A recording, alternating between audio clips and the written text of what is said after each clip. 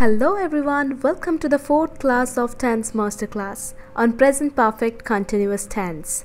This is the series going on. We are discussing the tense one by one video, okay? Today we're going to discuss about the present perfect continuous tense. By the way, in the previous video we have worked on the present perfect tense. So if you haven't checked yet, I will give the link in the description box. Check from there, okay? So the present perfect continuous tense, which is also called present perfect progressive tense. It is also one of the advanced tenses. In this class, I will explain you exactly what this tense is and how to use it and how to construct sentences with present perfect continuous tense, so that you can start to speak and write proper English with more confidently using this present perfect continuous tense. I hope this is gonna be very useful for you to understand the tense series step by step. Are you ready for that? So let's jump into the video.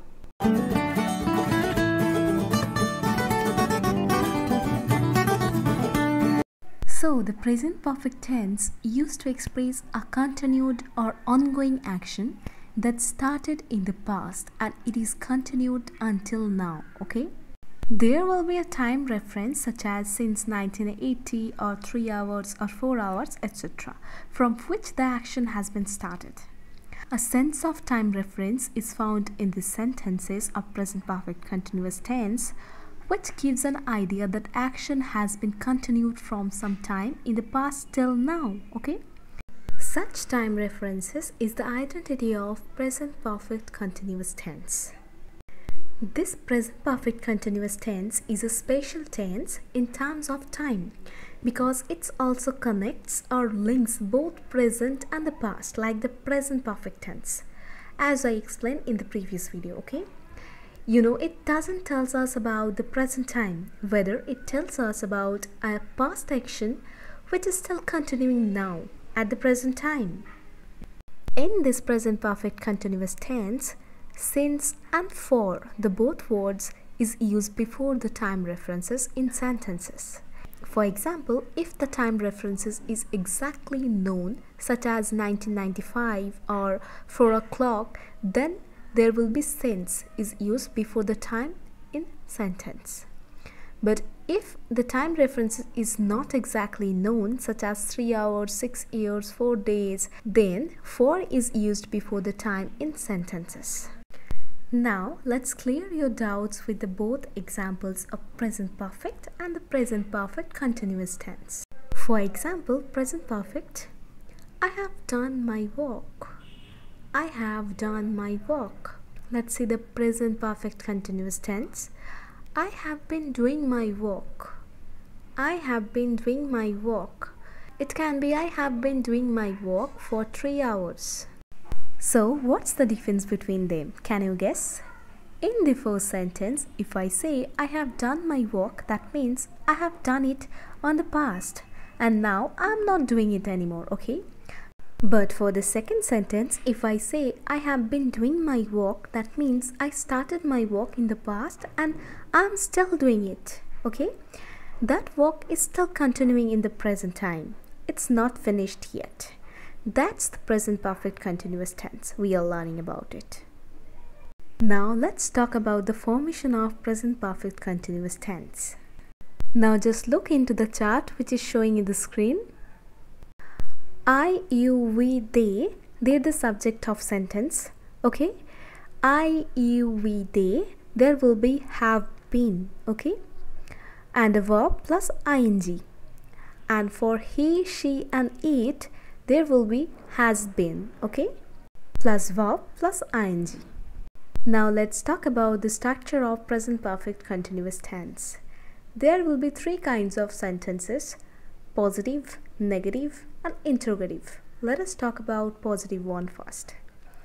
Subject plus auxiliary verb like has been or have been plus main verb or present participle plus object plus time references.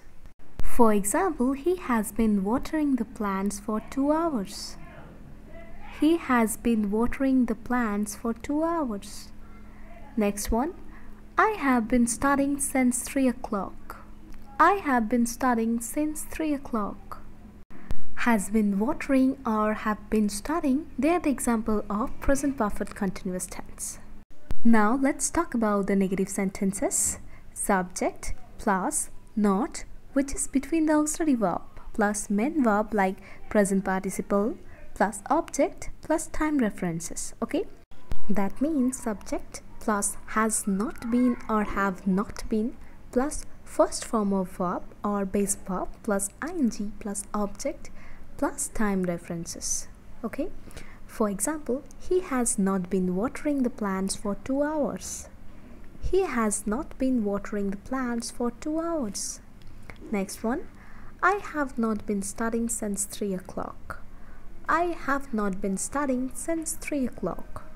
And for the interrogative sentences, starts with auxiliary verb plus subject plus auxiliary verb plus main verb like present participle plus object and plus time references. Like has or have plus subject plus been plus first form of verb plus ing plus object and plus time references. Okay, for example, has he been watering the plants for 2 hours? Has he been watering the plants for 2 hours? Next one, have I been studying since 3 o'clock? Have I been studying since 3 o'clock? Now we're going to learn about the uses of present perfect continuous tense. Number 1, for an action which began at some time in the past and still continue. Okay, for example, they have been playing since 4 o'clock. They have been playing since 4 o'clock. Number 2, for an unfinished action. Okay, for example, we have been building a house. We have been building a house. The building is not complete. Okay, next one, I have been walking for 10 years. I have been walking for 10 years. I am still walking here. Okay, and the third one, for drawing conclusions. Okay, that means, for example, her eyes are red. She has been crying. Now let's take a quick recap with the examples of present perfect continuous tense. For positive sentences, number 1, it has been raining for 3 days. It has been raining for 3 days. For negative sentence, it has not been raining for 3 days. It has not been raining for 3 days. And for interrogative sentence, that will be, has it been raining for 3 days? Has it been raining for 3 days? Okay, so that's the whole lesson of today. I hope you have learned many more things on this tense, like how to construct sentences with present perfect continuous tense, or when and how to use it in conversation or writings. Okay, now if you want to learn more, practice a bit with this tense, practice with explaining some examples, or try to write some sentences using present perfect continuous tense on your own. That will help you to understand, and you can also remember it more easily. And our next class will be on the past tense, so you are achieving it step by step. Congratulations for that. And if this video was helpful for you, then please give us a big thumbs up, and if you're new in my channel, then make sure you have subscribed this channel for all latest updates. Thanks for watching.